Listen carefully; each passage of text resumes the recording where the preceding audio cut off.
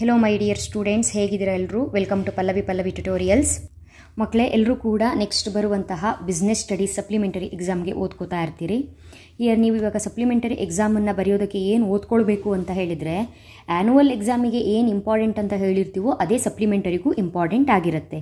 ಯಾಕಂತ ಹೇಳಿದರೆ ಆ್ಯನುವಲ್ಲಿಗೆ ನಾವೇನು ಕ್ವಶನ್ಸ್ಗಳನ್ನ ಕೊಟ್ಟಿದ್ದೀವಿ ಇಷ್ಟು ಓದ್ಕೊಳ್ಳಿ ಅಂತ ಹೇಳ್ಕೊಂಡು ವಿತ್ ಆನ್ಸರ್ ಕೂಡ ಕೊಟ್ಟಿದ್ದೀನಿ. ಅದರಲ್ಲೂ ನಾನು English medium, Kannada medium, multiple choice, fill in the blanks, match the following, 2 marks, next 4 marks, 8 marks, practical oriented question ಆಗಿರ್ಬೋದು, ಪ್ರತಿಯೊಂದನ್ನು ಕೂಡ ಕೊಟ್ಟಿದ್ದೆ. ಅಷ್ಟನ್ನು ಓದ್ಕೊಂಡಿದ್ರೆ ನಿಮಗೆ ಹೆಲ್ಪ್ಫುಲ್ ಆಗಿರುತ್ತೆ. ಆದರೂ ಕೂಡ ಇವಾಗ ಯಾವುದೋ ಕಾರಣಕ್ಕೆ ಏನೋ ಸಮಸ್ಯೆಯಾಗಿ ಫೇಲ್ ಆಗಿದೆ ಅಲ್ವಾ, ಸೊ ಪಾಸ್ ಆಗಬೇಕು ಅಂತ ಸಪ್ಲಿಮೆಂಟರಿ ಓದ್ತಾ ಇದ್ದೀರಿ. ನಿಮಗೇನು ಗೊತ್ತಾಗಬೇಕು ಅಂತ ಹೇಳಿದ್ರೆ, ಪಾರ್ಟ್ ಬಿ ಯಲ್ಲಿ ಬರುವಂತಹ 2 ಮಾರ್ಕ್ಸಿನ ಕ್ವಶನ್ಸು ಇಂಪಾರ್ಟೆಂಟ್ ಯಾವುದು ಅನ್ನೋದು ಗೊತ್ತಾಗಬೇಕು. ಈ ವಿಡಿಯೋದಲ್ಲಿ ಹೇಳ್ತಾ ಇರುವಂಥ ಈ ಕ್ವಶನ್ಸ್ ಏನಿದೆ, ಇದು ವೆರಿ ಇಂಪಾರ್ಟೆಂಟ್ ಕ್ವಶನು ನಿಮ್ಮ ಸಪ್ಲಿಮೆಂಟರಿ ಎಕ್ಸಾಮಿಗೆ. ಇದಕ್ಕೆ ಆನ್ಸರ್ನ ಈ ವಿಡಿಯೋದಲ್ಲಿ ನಾನು ಹೇಳ್ತಾ ಇಲ್ಲ, ಕಾರಣ ಆಲ್ರೆಡಿ ನಾನು ಆನ್ಸರನ್ನು ಕೊಟ್ಟಿದ್ದೀನಿ. ಅದರ ಲಿಂಕನ್ನು ಡಿಸ್ಕ್ರಿಪ್ಷನಲ್ಲಿ ಹಾಕಿರ್ತೀನಿ. ಆ ವಿಡಿಯೋನ ವಾಚ್ ಮಾಡಿ. ಆ ವಿಡಿಯೋ ವಾಚ್ ಮಾಡೋಕ್ಕಿಂತ ಮುಂಚೆ ಈ ವಿಡಿಯೋನ ಕಂಪ್ಲೀಟಾಗಿ ವಾಚ್ ಮಾಡಬೇಕು. ಯಾಕಂತ ಹೇಳಿದ್ರೆ ಅಲ್ಲಿ ಕೊಟ್ಟಿರುವಂತಹ ಕೆಲವೊಂದು ಪ್ರಶ್ನೆಗಳು ಇಲ್ಲಿ ಕೊಟ್ಟಿಲ್ಲ. ಕಡಿಮೆ ಪ್ರಶ್ನೆಗಳನ್ನ ಇಲ್ಲಿ ಕೊಟ್ಟಿದ್ದೀನಿ. ಆ್ಯನುವಲ್ ಎಕ್ಸಾಮಿಗೆ ಸ್ವಲ್ಪ ಜಾಸ್ತಿ ಪ್ರಶ್ನೆಗಳನ್ನ ಕೊಟ್ಟಿದ್ದೆ. ಸೊ ಇದು ಸಪ್ಲಿಮೆಂಟರಿ ಆಗಿರೋದ್ರಿಂದ ಸ್ವಲ್ಪ ಕಡಿಮೆ ಪ್ರಶ್ನೆಗಳನ್ನ ಕೊಟ್ಟಿದ್ದೀನಿ. ಸ್ವಲ್ಪ ಕಡಿಮೆ ಓದ್ಕೊಳ್ಳಿ, ಆರಾಮಾಗಿ ಓದ್ಕೊಳ್ಳಿ ಅನ್ನೋ ಕಾರಣಕ್ಕೆ. ಬಟ್ ಈ ಒಂದು ವಿಡಿಯೋದಲ್ಲಿ ಹೇಳ್ತಾ ಇರುವಂತಹ ಪ್ರತಿಯೊಂದು ಕ್ವಶನಿಗೂ ಕೂಡ ನೀವು ರೆಡಿ ಆಗಲೇಬೇಕು. ಇದರಲ್ಲಿ ಯಾವುದೇ ರೀತಿಯ ಅದು ಓದೋಣ ಇದು ಓದೋಣ ಅನ್ನುವಂತಹ ಆಪ್ಷನ್ಸನ್ನು ಇಟ್ಕೊಳ್ಬೇಡಿ. First one, define management. Define management ಇದು important. R what is management? What is management? ನಾನು ಹೇಳಿದ್ದೀನಿ, ಹ್ಯಾರೋಲ್ಡ್ ಕೂನ್ಸ್ ಆ್ಯಂಡ್ ಹೈನ್ಸ್ ವೆಹಿರಿಚ್ ಏನಿದ್ದಾರೆ ಇವರ ಒಂದು ಡೆಫಿನಿಷನ್ನ ಓದ್ಕೊಳ್ಳಿ ಮ್ಯಾನೇಜ್ಮೆಂಟಿಗೆ ಅಂತ ಹೇಳಿದ್ದೆ.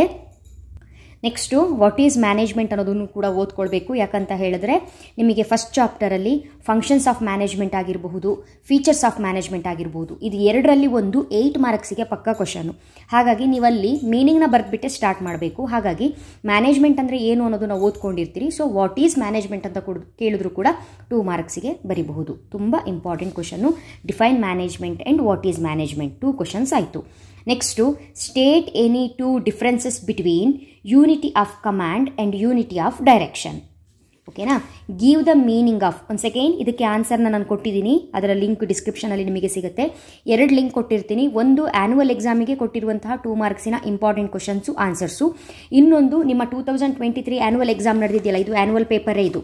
ಈ ಪೇಪರಲ್ಲಿರುವಂತಹ ಕ್ವಶನ್ಸಿಗೆ ಆನ್ಸರ್ ಯಾವುದು ಅನ್ನೋದನ್ನು ಅಪ್ಲೋಡ್ ಮಾಡಿದ್ದೀನಲ್ಲ, ಆ ಒಂದು ಲಿಂಕನ್ನು ಹಾಕಿರ್ತೀನಿ. ಓಕೆ, ಯೂನಿಟಿ ಆಫ್ ಕಮಾಂಡ್ ಮತ್ತು ಯೂನಿಟಿ ಆಫ್ ಡೈರೆಕ್ಷನಿಗೆ 2 ಡಿಫ್ರೆನ್ಸನ್ನು ಬರಿಬೇಕು. Next one, give the meaning of planning premises ಓದ್ಕೊಳ್ಳೇಬೇಕು. What is formal organisation? What is formal organisation, what is informal organisation ಎರಡನ್ನ ಓದ್ಕೊಳ್ಳಿ. Mention any 2 demerits of internal source of recruitment. ನಾನು ನಿಮಗೆ ಹೇಳಿದ್ದೀನಿ, sources of recruitment 8 ಮಾರ್ಕ್ಸಿಗೆ important question. Internal sources, external sources ಅಂತ 2 ಇರುತ್ತೆ. So internal ಸೋರ್ಸಿಂದು ಮೆರಿಟ್ಸು ಡಿಮೆರಿಟ್ಸು 2 ಓದ್ಕೊಳ್ಬೇಕು ಅಂತ ಹೇಳಿದ್ದೆ. External ಸೋರ್ಸಸ್ಸಿಂದು ಮೆರಿಟ್ಸು ಡಿಮೆರಿಟ್ಸು 2 ಓದ್ಕೊಳ್ಬೇಕು ಅಂತ ಹೇಳಿದ್ದೆ. ಅಲ್ಲಿ ಓದ್ಕೊಂಡಿರೋದನ್ನ ಇಲ್ಲಿ ಕೇಳಿದಾಗ ಬರೋದಾಯಿತು. 2 ಮೆರಿಟ್ಸ್ ಕೇಳಬಹುದು ಅಥವಾ 2 ಡಿಮೆರಿಟ್ಸ್ ಕೇಳಬಹುದು. ಕರೆಕ್ಟಾಗಿ ಬರೀರಿ. Right any 2 features of motivation. Give the meaning of break even analysis. State the twin objectives of financial planning.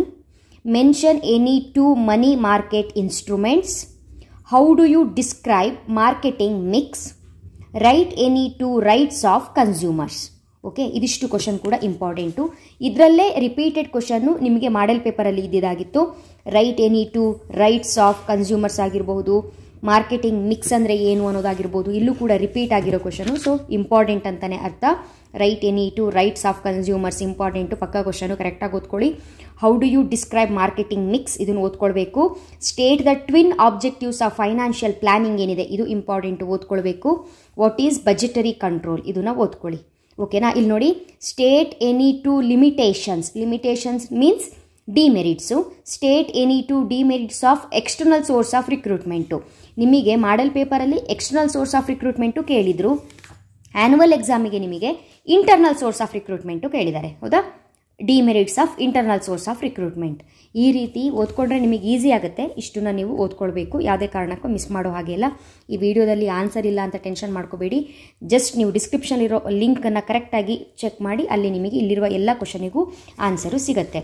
So ನಿಮ್ಮ ಒಂದು ರೆಫರೆನ್ಸಿಗೆ, ಯಾಕಂತ ಹೇಳಿದ್ರೆ ಕೆಲವರಿಗೆ ಸ್ವಲ್ಪ ಟೈಮ್ ಇರುತ್ತೆ, ನಾವು ಇನ್ನೂ ಕೊಟ್ಟರು ಕೂಡ ಓದ್ಕೊಳ್ತೀವಿ ಅನ್ನೋರು, ಇದು 2022 annual ಎಕ್ಸಾಮಿನ question ಪೇಪರಿನ question.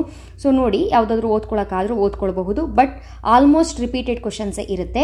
Define coordination, state any two nature of principles of management, what is discipline, state the first to 2 steps in planning process, what is procedure, give the meaning of formal organization, mention any 2 merits of internal source of recruitment, write any 2 features of motivation. ನೋಡಿ, ಇದೆಲ್ಲ repeated question.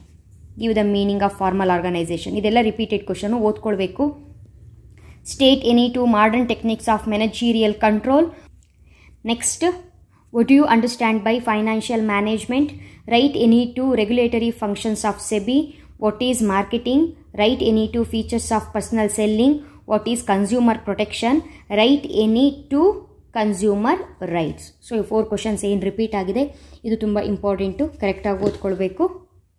Very very important questions ಇದಿಷ್ಟಾಗಿರುತ್ತೆ ನಿಮ್ಮ model ಪೇಪರಲ್ಲಿ ಇರುವಂತಹ ಇಷ್ಟು questions. Next ನಿಮ್ಮ annual ಎಕ್ಸಾಮಿಗೆ ಕೇಳಿರುವಂತಹ questions. ಓಕೆನಾ? So description miss ಮಾಡದೆ check ಮಾಡಿ, ಆನ್ಸರಲ್ಲಿ ನಿಮಗೆ ಸಿಗುತ್ತೆ. Okay, thank you.